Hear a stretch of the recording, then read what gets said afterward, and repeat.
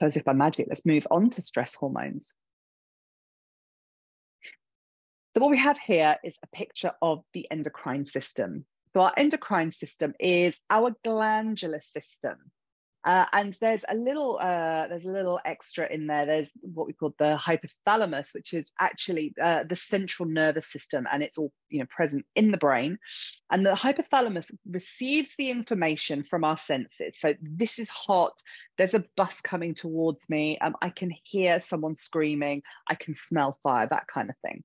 And it will make decisions based on the information that it's getting.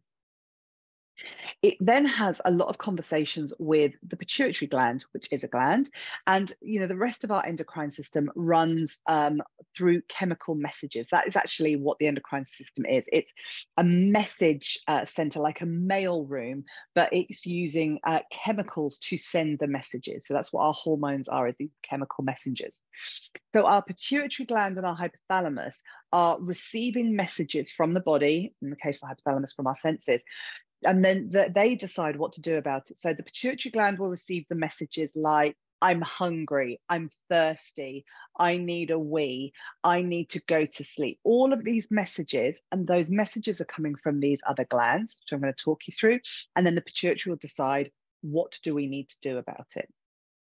So the pineal gland is responsible for us responding to light and dark, so our wake hormone and our sleep hormone. We have our thyroid gland, which is here, and this is responsible for metabolism. It's responsible for heat and cold regulation. We have our thymus, and this is very connected to our immune system. We have our pancreas. Now, it's interesting about, we mention it in the endocrine system because of insulin. So our blood sugars are rising, quick, must make insulin. However, the pancreas's job, like 95% of the pancreas's job, is supposed to be digestion, not working on insulin. So it should be doing this huge job with digestion. It breaks down our fats and it converts, it gets the vitamin D out of our food. It's not doing that. It's working on this insulin imbalance. So it's quite interesting when you start to look at it from a bigger picture.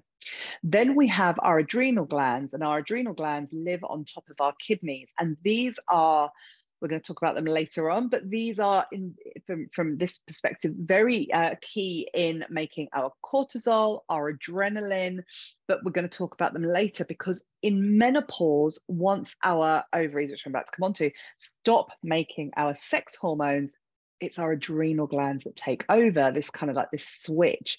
That's like the main source of making our sex hormones menopausally and postmenopausally. So the adrenal glands get very, very busy, you can imagine, in response to that 4 pages of stresses that we were talking about earlier. So then we have the testes and the ovaries that make the sex hormones. And these are all supposed to have this lovely conversation with the pituitary gland, with the hypothalamus. They're supposed to talk to each other like a family. But kind of like, if you're in a house with, one person gets a cold, you're pretty much all going to get that cold. Like if one of these glands starts to struggle, everybody's going to start to struggle because like one person's not doing their job right. That's kind of what happens in the endocrine system. And as soon as we have an endocrine system that's not functioning how it should, we end up with these very common symptoms of endocrine imbalance. We're tired, or we're exhausted, or wired and racy, or, tired and wired. Sugar cravings, so common. Inflammation happening in the body, so joint problems, that kind of thing. Digestive problems are, endocrine imbalances. Constantly getting colds and bugs, having difficulty sleeping, headaches, weight gain or weight loss. I'm hot or I'm cold, I've got low sex drive, or I've got irregular periods or period issues of some kind. These are all endocrine symptoms. So let's just talk a little bit about why. So we have something called the HPA axis, which translates as the hypothalamus, pituitary, and adrenal axis or conversation. That's basically what this is. So what's supposed to happen is the hypothalamus and the anterior pituitary sense that there is some level of stress or danger in the body. And they send a memo to the adrenals that says, hey, adrenals, please, could you make some cortisol? We've just had some food we're intolerant to. We need to get away from danger. They kind of don't realize the danger's inside of us at this point if it's food intolerance. The adrenals go, yeah, no worries, guys. I made the cortisol. Turn off the request. Except the problem is that's that little red line. That's the, hey, no problem, guys. Switch off the request. I've done it. The problem is that they were asking in relation to something that happened 20 minutes ago, and now something else has happened. So we've had another email, had another coffee, the kids are screaming at each other, we've got to go into work, or something's happened, and now I need more cortisol, more cortisol, more cortisol, more cortisol. And what happens is this feedback loop, this red line, gets switched off. So we call this an HPA axis dysregulation. And all that's happening now is the hypothalamus and the anterior pituitary are telling the adrenals to keep making cortisol, keep making cortisol. And so we end up in this kind of cortisol soup.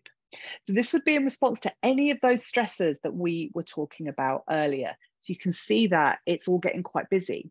So if my adrenals are kind of taking up this much attention, how much attention do we really think the thyroid can get?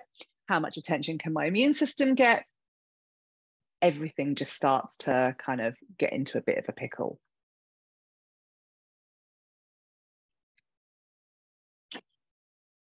Now, this becomes really important because we have two sides to our nervous system. We have got the parasympathetic nervous system, which is our wind down, relax, make digestive enzymes so that I can digest my food, get jiggy with it. We start to, we have all of this in our parasympathetic nervous system, and it's really important that we have this wind down process. But if I've got too much cortisol in my body, the body thinks it's under attack and it needs to stay in the other side of the nervous system, which is the sympathetic dominant. So sympathetic nervous system. Now that is get up and go. I'm going to run away from danger. I'm absolutely I'm not going to be digesting right now because I need to run away from saber-toothed tigers. And so when we end up sympathetic nervous system dominant, we're not digesting, we're starting to just shut down, the use of a lot of our, all of these kind of functions, and the body starts to be in this massive stress response.